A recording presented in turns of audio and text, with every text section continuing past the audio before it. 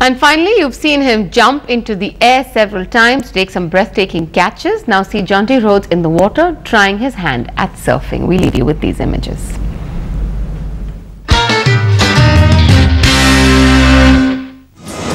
It was one swell of a time for everyone at Thiruvananthapuram's Kovalam beach on Friday.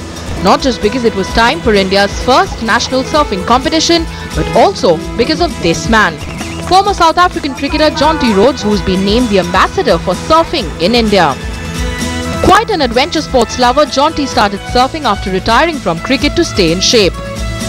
The 44-year-old says he's still learning to be a good surfer and he doesn't mind learning the hard way. India, there's only about 3 people watching you if you fall off the board while you're surfing. When you're catching a cricket ball in India, there's 30 or 40,000 at the ground and 1 billion people watching on television, so I think it's a bit more bruising on the ego when you drop a catch on a cricket field.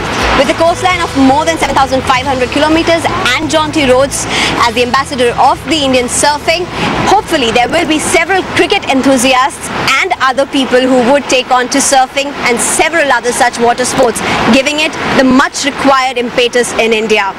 With camera person SP Babu, Sneha Koshi from Kovalam, Thiruvananthapuram.